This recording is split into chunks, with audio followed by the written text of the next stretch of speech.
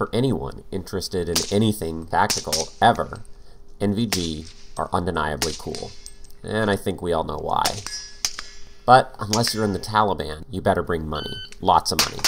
Even people with a Scar H budget balk at the cost of playing the low-light game. A decent military-style PVS-14 binocular, one eye only, costs $2,500 to $5,000 at the time of filming. Dual tubes are usually about $5,000 to $10,000. Yes, you can go a bit cheaper if you make sacrifices, but still, bring money. So anything that will scratch the low-light itch on a budget is very tempting. The age of Amazon Prime leads one to believe that we deserve low-light tech and an affordable platform with free express shipping. Enter the Sionyx Aurora, which starts around $500. My biggest disappointment when I finally got night vision stuff is not getting the sound like on video games. As a consolation prize, the Sionyx does make lightsaber noises. So, I guess that's the we have night vision at home. In the quest to have low-light technology on a budget, some guys have even gone so far as to adapt dual Sionyx Auroras onto helmet bridge mounts, thus getting a semblance of dual-tube performance for less than $2,000. For casual users and civilians on a budget, the Aurora has become a favored digital unit. Is digital night vision just as good? I would say that the Aurora is better than nothing. Compared to the Aurora, intensifier tube technology is still definitely the king. But towards the end of this video, we'll consider the future of seeing in the dark. Let's cover some basics about how night vision works. Intensifier tubes are made from very complicated lab-grown crystals that amplify light when electrical current is applied. These tubes are inside the popular night vision that you've probably seen in pop culture, in movies, seen military operators like Navy SEALs, etc., wear intensifier tube night vision devices.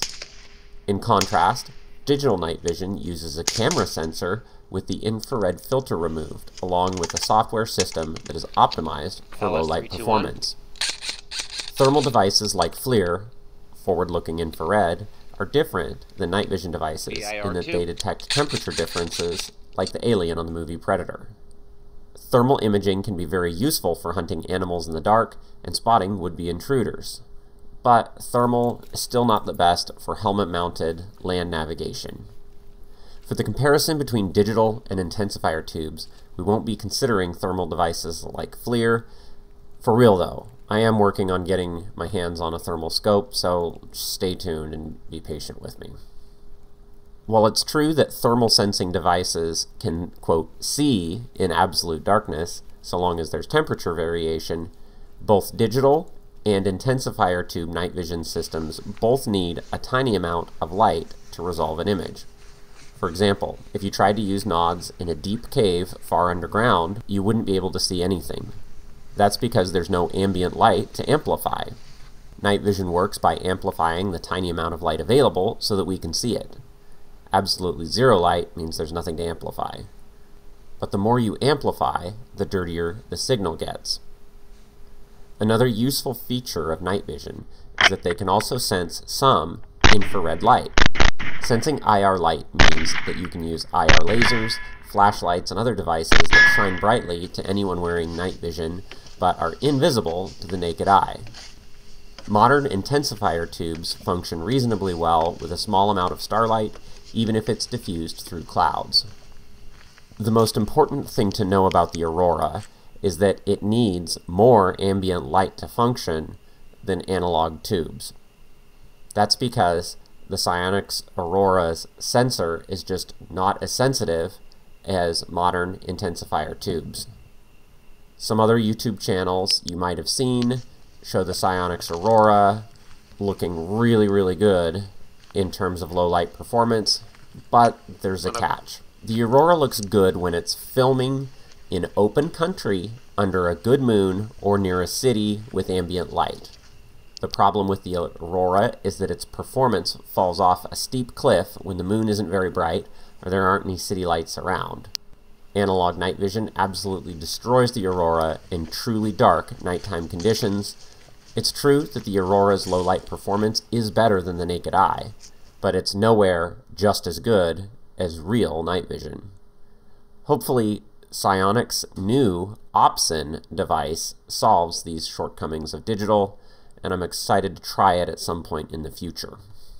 Because digital night vision like the Aurora needs more ambient light to work right, you'll often be relying very heavily on artificial light sources in the infrared spectrum. IR light is invisible to humans and animals, but can easily be seen by anyone else with night fighting capability. If your goal is night observation when nobody else has NVG, then a digital unit like the Sionyx might be a good value. You can see them, but they can't see you. But if someone else in your area has even a basic night fighting capability, they'll pick up your IR signature from a literal mile away. Interestingly, the weakness of digital is also a use case. Perhaps you can't afford intensifier tubes, but you need a way to observe others using IR devices. With a basic Sionyx Aurora, you could hide in the shadows and effectively scan for IR activity. You'd also be doing much better than anyone with no night vision at all.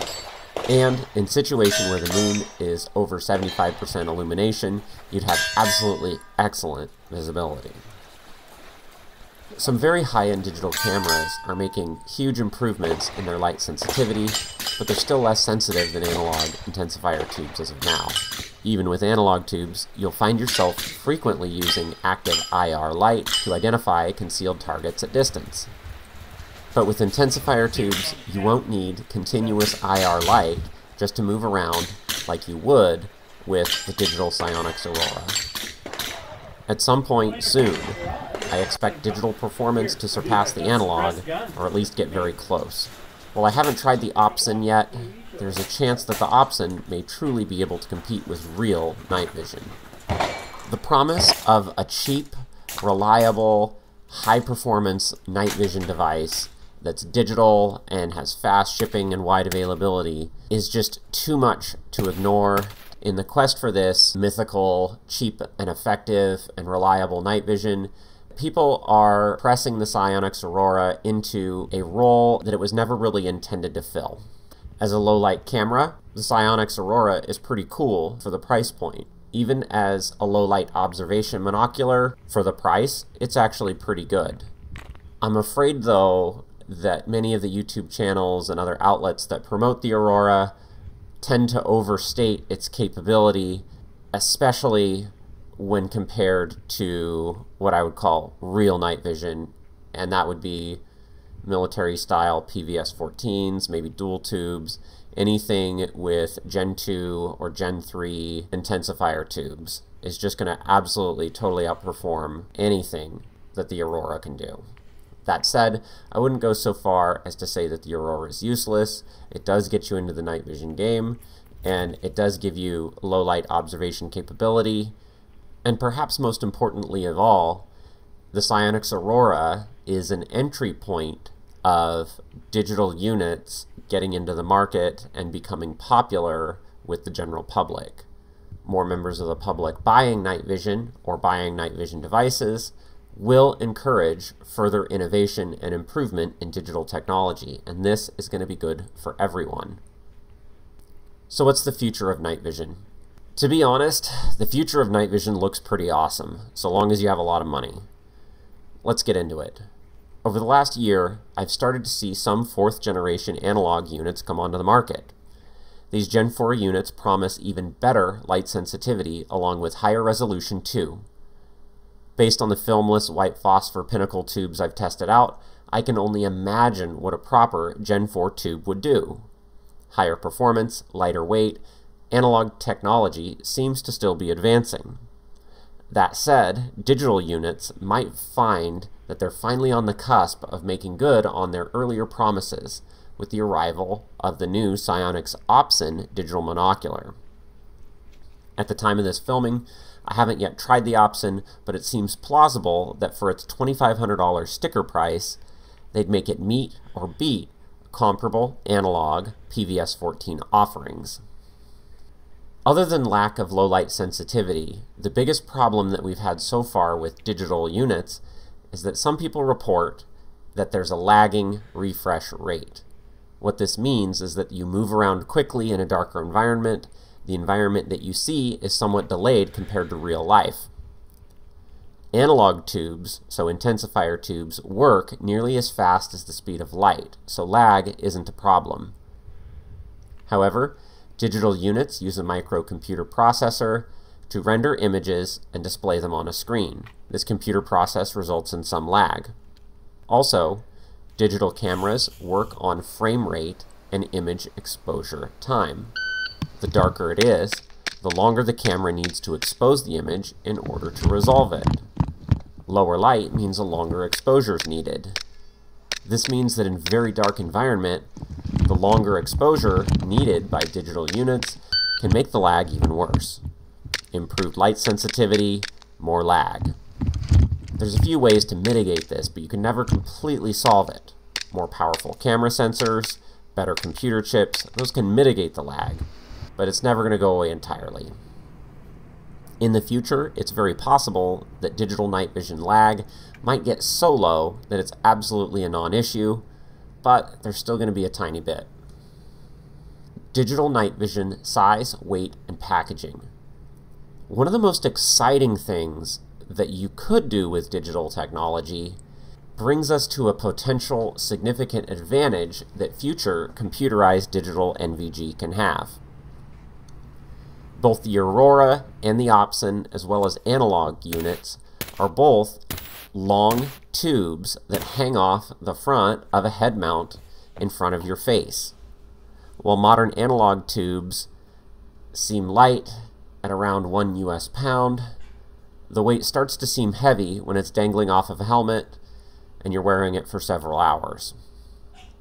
Getting in and out of vehicles and trucks, navigating around in enclosed spaces, there have been more than once where I have snagged my nods on objects or things in the environment. Another problem is the very limited field of view. NVGs normally have a 40-degree field of view, some have up to 50. If you spend $40,000, you could get a set of quad nods and get closer to a panoramic field of view. Those are just going to get a lot heavier. Field of view is always going to be an issue when you're talking about night vision. With traditional nods, most of these design constraints really can't be easily avoided because light travels through tubes in a line. So you're left with these long toilet paper tubes hanging off your face. But with digital technology, these constraints just don't apply. Just look at a cell phone. It has a camera on one side and a very large display on the other, and it's less than half an inch thick. I mean, they're very, very thin. So with digital technology, you could move around the digital processors, you could move around your light sensors, and do all these things, and you could even place them on different parts of the user's body. For instance, you could move the batteries and the processors and all that kind of stuff to the back of a helmet, or even onto the torso of the user.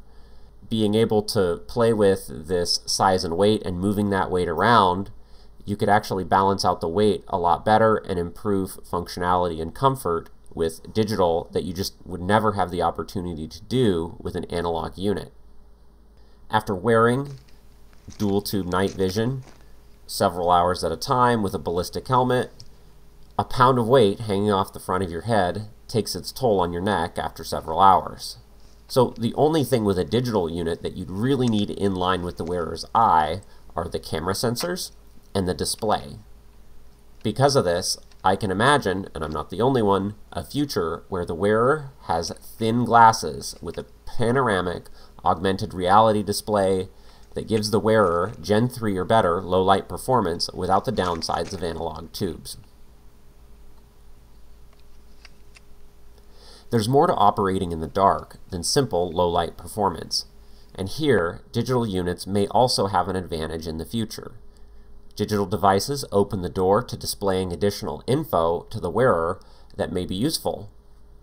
Information like time, navigation instructions, operational data, and even thermal body heat signatures could all be incorporated into a digital display with the right auxiliary sensors and data attached. Devices like the infrared JREC and the much more expensive eCody provide some of this functionality to analog units, but at a significant additional cost, and even worse than cost is extra weight. Night vision, thermal imaging, and digital technology are many things at once. They're exciting, they're expensive, and terrifying if you're on the wrong side of them. Given enough time, my guess is that digital will eventually own the night, truly. Nonetheless, my current go-to is a set of dual-tube Gen 3 white phosphor nods. While the Sionyx Aurora can't compete with units costing 10x the price, it's a very interesting way to dip your toe in the water of seeing stuff at night. While I haven't tried out the Opsin yet, I'm very excited to get one and figure out how well it performs compared to military-style PVS-14 binoculars and other intensifier tube units. If you take things like being ready and self-reliance seriously, you should probably make plans in the budget to get some sort of low-light device in the future if you don't have one already.